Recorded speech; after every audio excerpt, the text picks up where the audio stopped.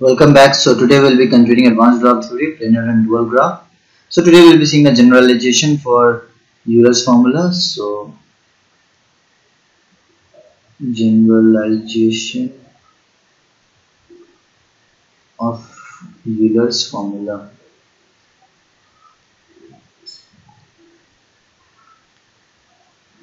So let us see what it is. So the general formula will be given by something like this: F equals to E minus N plus K plus 1. So let us see what it is. So let us consider G be a planar graph. So G is planar.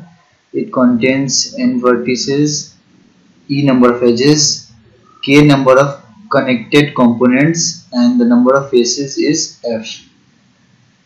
So let's start to write. So let G1, G2, and so on up to Gn are the k components of graph.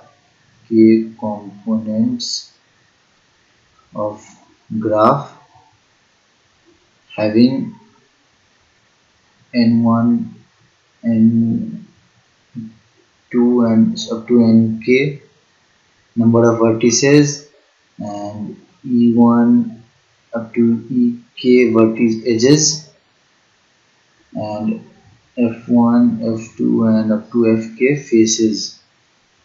So the sum of all will be like n1 plus n2 and up to nk is n, e1, e2 up to ek is e, and so on for f. So for each component, that is g of I, the number of regions will be f of I, e of I, ni plus 2. So this was our for a single formula for graph from Euler's. Now but the exterior region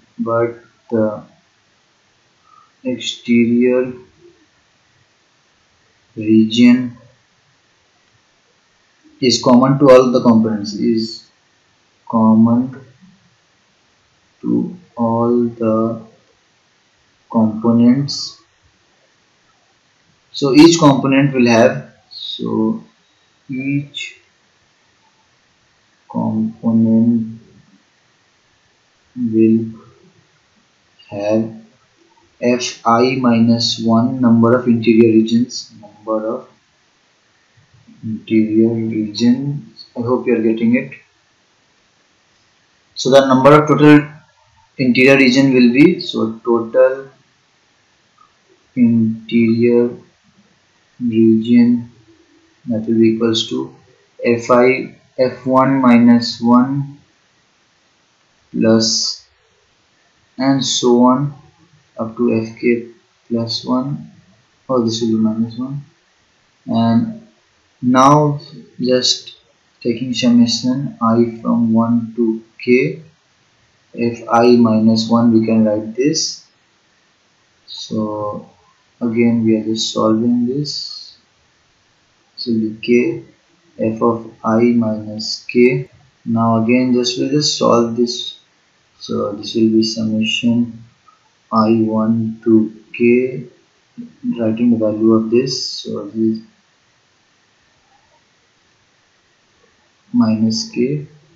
Now we're just separating all of this.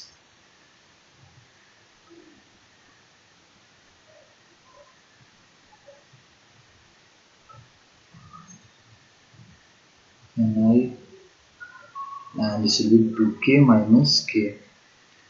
So it will turn out to be, because the summation we have already considered them as e and n. So this is not a final answer, because now we can say that the total number of regions, because this is the sum of all interior region, because we have one exterior region which is common to all. So we'll just add this to this final answer, and this will be our answer.